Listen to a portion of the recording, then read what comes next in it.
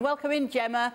Yeah, let's go into that, shall we? And also tell us a little bit more about those ugly scenes afterwards when Ronald Koeman was leaving the stadium.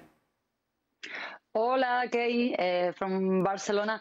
Well, those are like the consequences. The fans were really upset, very frustrated after the match. So some of them, it was about 10, 15 fans, they decided to go violent when Ronald Koeman was trying to leave the stadium in the parking. Some of them start being violent, touching the car, and it was a really upsetting picture, the one we're seeing here. Actually, the club issued earlier today a statement on this treatment. They are very upset, so they said something like they publicly condemn the violent acts, and they say that the club will take security and disciplinary measures to that thing never happens again.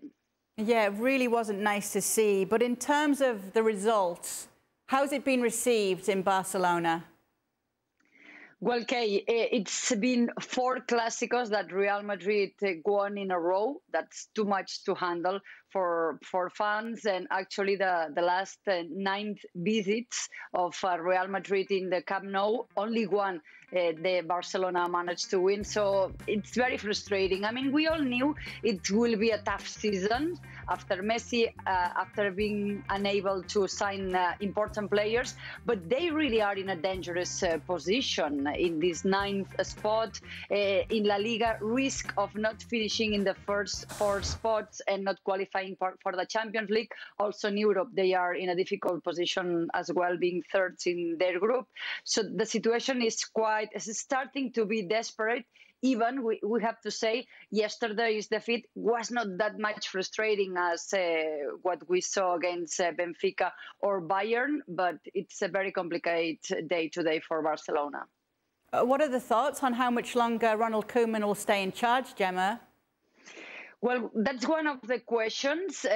President Laporta, before the elections, he said that losing will have consequences, and he failed to apply that on Ronald Koeman. We don't know how many patients will be having, but there is a lot of tension, as we saw. So I think if there is no immediate reaction, and I mean, before the international break, they are facing on Wednesday Rayo, then Alaves, Dinamo de Kiev, and Celta.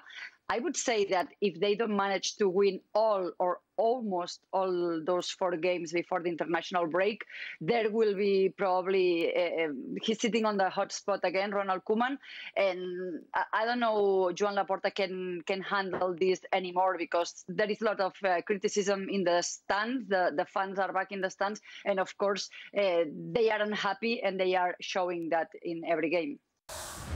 Thanks so much for watching ESPN on YouTube. And for more sports highlights and analysis, be sure to download the ESPN app. And for premium content and live streaming, subscribe to ESPN Plus.